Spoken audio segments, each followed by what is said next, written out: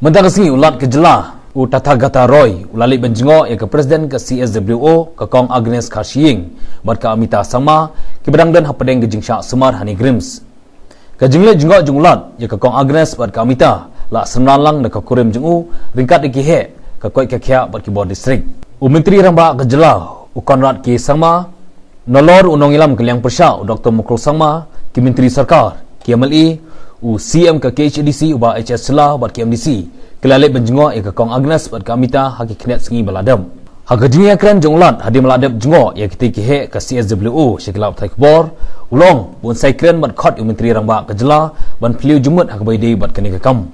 It absolutely broke our heart the way Mrs. Agnes Tathagata was beaten up. It's a dastardly attack. I hope the police apprehend all the culprits, and Mrs. Tathagata and Mrs. Rangbah, they are both extremely courageous ladies. That is why God is on their side and God is working through the doctors here. I am sure she will get well. I'll pray for her quick recovery.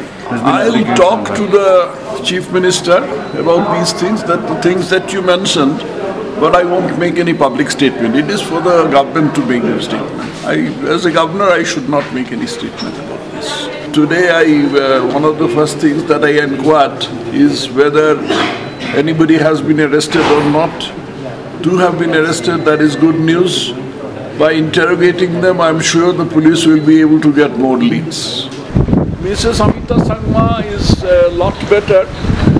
She has, what I understand from the doctors is she is completely stable now. Otherwise, she's better. Mrs.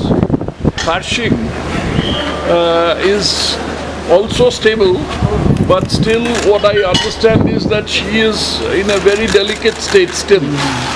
And she will need a lot longer stay in the hospital because her wounds are very serious wounds. Even Mrs. Tathagata had a bit of her finger cut off by the assailants. But the doctors here are doing a wonderful job. In fact, her family took a very correct decision in bringing her here rather than taking her to Guwahati. Because taking her to Guwahati would have caused a lot of loss of time and strain. This has been much better. It is the Supreme Court which has put an embargo on mining. This is not a simple matter. If it is by order of a Supreme Court, then approach will have to be made to the Supreme Court to get that order vacated to start mining. What I understand is that the livelihood of a lot of people are involved also in this thing. But at the same time, no one can be allowed to take the law in his or her hands, which is what has happened. And this is quite a different matter from the mining itself. This attack on Mrs. Tathagata and Mrs. Rangbah is a different matter altogether from the resumption of the mining. This we will have to handle as a law and order problem, and necessary action will have to be taken by the police. Habai kynduh pat bat kihe ki Dr. Jangkani Grims mentagasengi kamtam Director Professor Dr. DM Thapa long ba kumba long ke kong Agnes kelanang kami obor ki Dr. Gani Hospital kilala wan perkendia ya ke intensive critical care unit sya intensive care unit laong ru bakamita sama ke balong ke perlok jeng kong Agnes kelanang kami obor ke banang mi kisngi kibai pat ki balale benjengo ke kong Agnes bar kamita sama mentagasengi ki kentup yuba AR mautho badai IPS bolong DIG nang tau di Sangma bolong SP infiltration uba Malcolm Tereng bolong Nong Hikai u temen basan ke Lingkhoi Reverend Pastor Robert Canwell ba bi thank you rang ba snong kalaban ba kit khot ka ba snong hakbai bat kaliang laong ba ki bor badai pek kelanang penklan ni kelat a jingada hani Grims ba gejing pendai ya ki CCTV hagi benta bekongsan jengkani ka hostel kalaya chakman. We made them they restored the blood pressure first, and they made that these people respiration was a problem with the cardiac, so she was ventilated in the ICU, and for 6 days she remained on ventilator.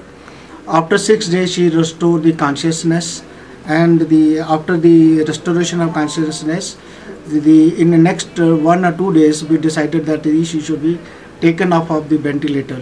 Now she has been off the ventilator for the last 2 days, and she is in a position to even to talk, and she is accepting the food, she is taking the food, and we are going to shift her out of the intensive care unit.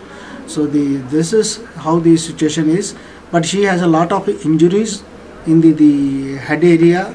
There are injuries inside the brain, there are injuries in this fracture of the arm, and there is a fracture in the ribs.